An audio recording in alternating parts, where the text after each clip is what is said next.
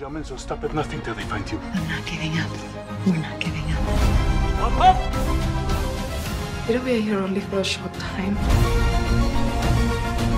But what we do while we're here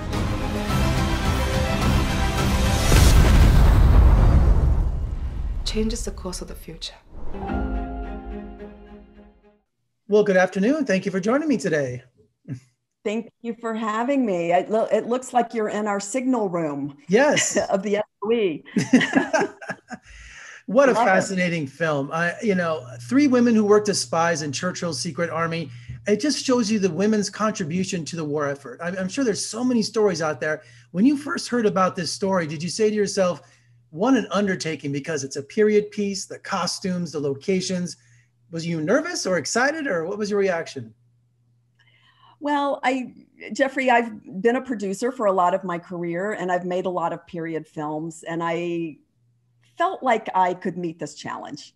It was daunting in the beginning, but I was so drawn by the stories of these three women. Noor I had heard of. I worked in India a lot, in the UK. Vera and Virginia's story was totally new to me, but it was an incredible opportunity to really, take an Indian, an American, and a Russian. And Sarah Megan Thomas, writer, producer, star, playing Virginia Hall. Tell me about working together. What was your secret to a successful relationship? Well, I think that Sarah was interested in my experience. I'm a little longer in the tooth on that front, but I think she felt comfortable knowing that I was going to be able to make a plan that was achievable and ambitious, but yet within the bounds of what we could do. And she was an actor in the movie, so she had to devote a lot of her time to really to focusing on her character and her preparation for the character and everything that she had to do there. So we just navigated and found our way. And working with Hall's surviving relatives, did that provide just an incredible resource for the movie?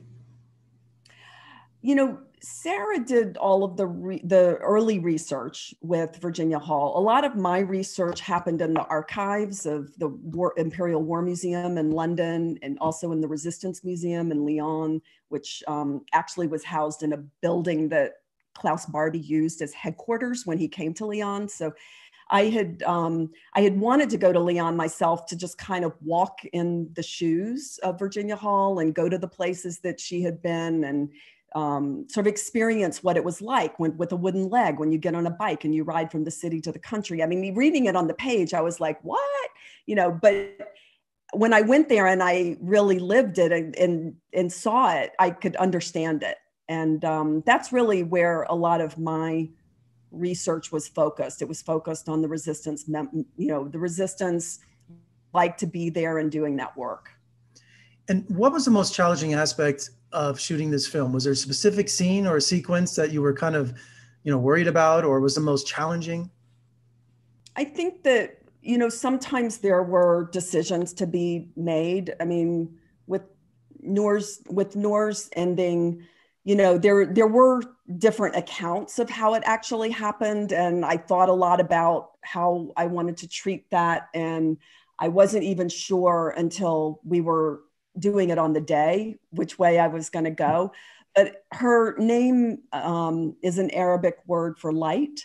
And she was the three women, she was the one who was really an idealist. And she really was doing it for all the higher moral ground motivations that anyone could do something for. And so it was, she was, I think everybody knows, because it's a true story, that she ends up in Dachau concentration camp. And so that was a scene that had carried a lot of responsibility and had a lot of significance and importance to me as a filmmaker. And I'm not going to say anything else because there might be people listening who haven't seen the movie, but Absolutely, when you see that scene, you'll know what I'm talking about. And filming in Philadelphia and Budapest, some of these cities are stuck in time, are just perfect for these period films, aren't they? Yeah, it's there are a lot of movies are about World War II are made in Budapest because the architect of the city, or of much of the city, was also an architect that did a lot of the city in Paris. And so there's a lot of there's a lot of comparisons. And Lyon has these rivers, and Budapest has a river, and you could really quite easily blend it into the French landscape. And finally today, having the world premiere at the Edinburgh Film Festival, that experience, 75th anniversary of D-Day. I mean, tell me about that experience. It had to be just overwhelming. Well, I love Edinburgh because there's a great artistic tradition there. And I think that we had edited part of the movie in London because I wanted to work with Paul Tothill, who was a British editor. And we agreed that we would do my director's cut in London, and then he would come to New York and we would finish there. But I think that what's really special is that almost everybody that you meet in UK or Europe even has a World War II story in their family. And there's a different kind of connection to this particular story there than we get here. And even the actors, when we were casting, I wanted to cast as many French, British, German actors as possible to hold on to as much authenticity. And everyone could tell me a story about something with World War II in their family. And I wish I could cut myself in two and make a documentary on the side, but it's very moving to be connected to people who really lived through the time.